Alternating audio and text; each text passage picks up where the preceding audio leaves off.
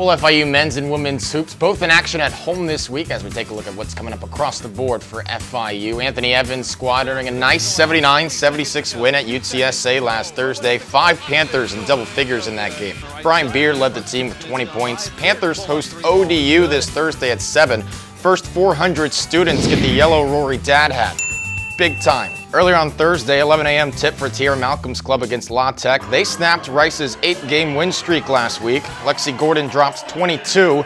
In her last 5 games, she's made 26 threes. That's a lot of threes. Thursday's game, elementary school day. A bunch of future Panthers will be getting loud at Ocean Bank. Best field trip ever. Swimming and diving. They'll compete against Nova Southeastern at the Biscayne Bay Aquatic Center. That'll be noon on Saturday. And women's tennis, hosting Kansas State on Sunday at 1. That's a look at what's coming up this week for FIU. I'm AJ Ricketts. We'll see you out there at the games.